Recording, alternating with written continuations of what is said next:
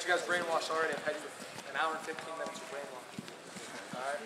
So, you're getting your feet alive. You're exploding off, you're fighting off, you're finding the pressure, you're getting to your feet so you can get out, so you can attack your opponent. We don't want to get in big roll arounds on the mat, get caught, waste a period, get turned. Alright, when we get to our feet and get out, establish our control on our feet.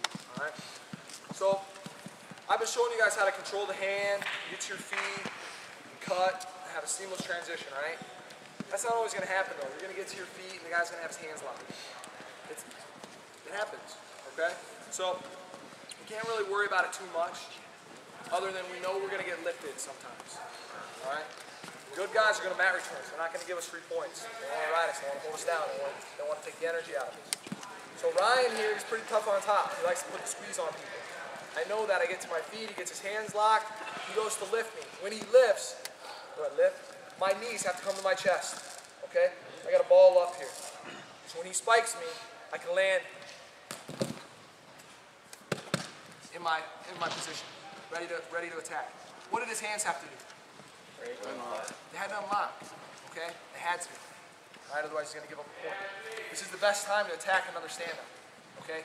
In that transition, as soon as you hit, he has to release before he can go to another ride, before he can stick a leg in, before he can get his claw in real tight, before he can crab ride me, suck me back.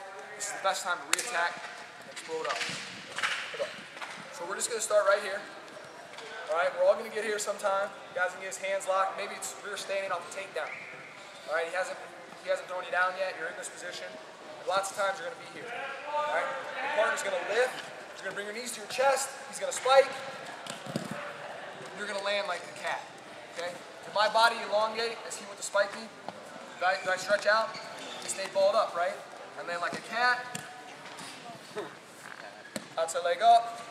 Attack high hand. Put my back pocket. Cut down and away. So that's the first stand-up, right? Remember the first one? This.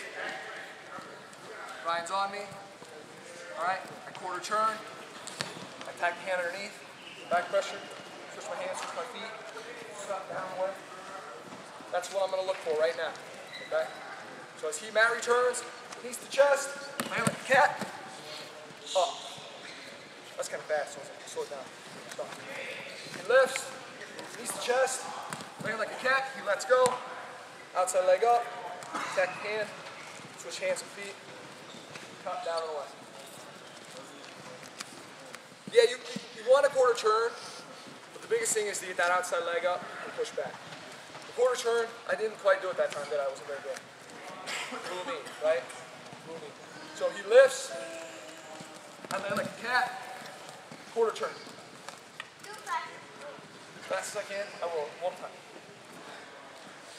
Alright, so, we already know the stand-up, right? We know the stand-up. All we have to do is start from here. He goes to lift, I bring my knees to my chest, he spikes, I keep him. I trust in my technique, I land like a cat. One thing that will help you is this outside leg. Ryan's lifting me to the left. This outside knee, as he lifts me, I try to get it down. See how I turn my hips? I try to fight my outside knee down. Okay? That'll help you guys feel a little more comfortable so you don't land like crooked. Question? What if he picks you up and some people from Lebanon, when I wrestle them, I notice that they don't throw you. They like look over their backs and then they Try to soup you, belly to back soup. You get belly to back soup, I can't really help you. Okay? You gotta help yourself first. How do you help yourself? By not getting in that position, but also with my hips, when I get up to my feet, I don't have my butt in here. I'm not standing straight up, okay? I'm like, my hips are down and out. I'm trying to fight his hands, okay? It's really hard to soup me from this position. Hey, this is your question. Pay attention, okay? So he's gonna have a hard time souping me here. My feet are split, my hips are down and out, my toes turn up. I'm doing everything I can, he's just got his hands locked. Ryan steps in, lifts, knees go to my chest. I fought my outside knees down as much as I can. His hands release, I quarter turn, attack the hand, put my back pocket, switch my hand and feet, wave, and come. All right, push. Ankle drop. You mean like grab an ankle?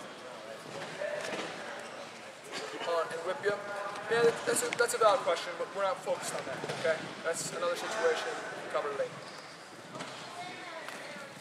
Out of bounds, no, it doesn't matter. You got to start over anyway, so fresh start.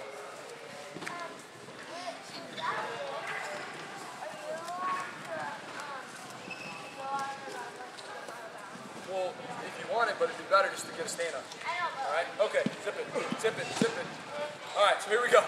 All right, so I'm not going to let him suit me, right? My hips are down now. I'm trying to fight here. Brian does a good job. He steps in, he lifts. I land like a cat. Quarter turn. Back pressure up.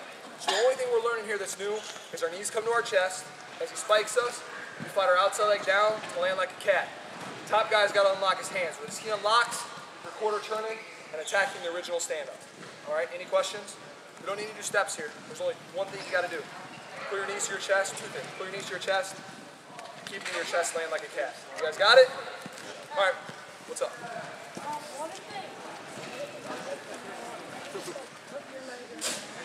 Yeah, but we want to get back to stand-up, so we'll learn this technique, all right? 1, 2.